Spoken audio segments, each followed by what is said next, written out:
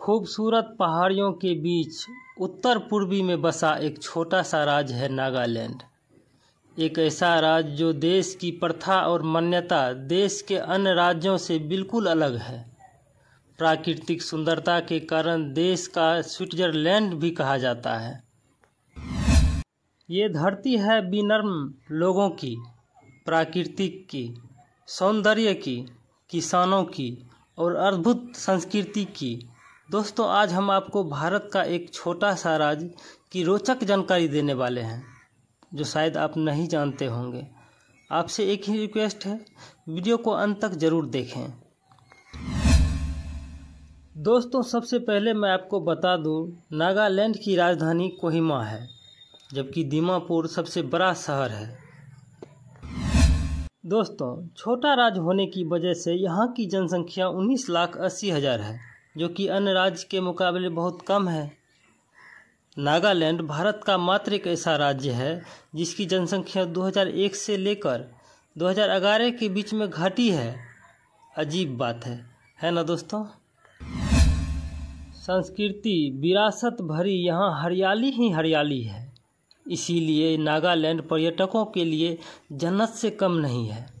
अगर आप नागालैंड की यात्रा कर रहे हैं तो यहाँ की हरियाली, खूबसूरत वादियाँ, मनमोहक सूर्य उदय और सूर्य अस्त आपकी यात्रा को और भी यादगार बना देंगे। प्रकृति में रुचि रखने वाले लोगों के लिए नागालैंड से अच्छी जगह क्या होगी। यहाँ 100 से ज़्यादा अधिक जनजाति के लोग रहते हैं। यहाँ के आदिवासी लोग अलग अलग तरह के भाषा में बात करते हैं। यही वजह है कि इस राज्य में कोई एक भाषा नहीं बोली जाती है। दोस्तों, आपको जानकर हैरानी होगा कि बहुत से लोग किसी भाषा में बोलकर बात ही नहीं करते हैं। नागालैंड की पहनावा भी अलग है। यहाँ के लोग रंग बिरंगे चादर की तरह पहनते हैं। यहाँ के लोग पैरों में कड़ा भी पहनते हैं ताकि पैर पर चढ़ने में दिक्कत ना हो। दोस्तों, नागालैंड जितना सुंदर है उतना खतरनाक भी है। यहाँ के कुछ जनजाति नरभक्षी भी हैं, इसीलिए यहाँ कई इलाके ऐसे भी हैं जहाँ हम और आप नहीं जा सकते हैं। दोस्तों, नागालैंड में कई ऐसे जानवर को भी खाए जाते हैं जो अन्य किसी राज्य में नहीं खाए जाते हैं। इस राज्य में कुत्ते का मांस भी खाए जाते हैं। हैरान करने वाली बात है दोस्तों, है ना दोस्तों।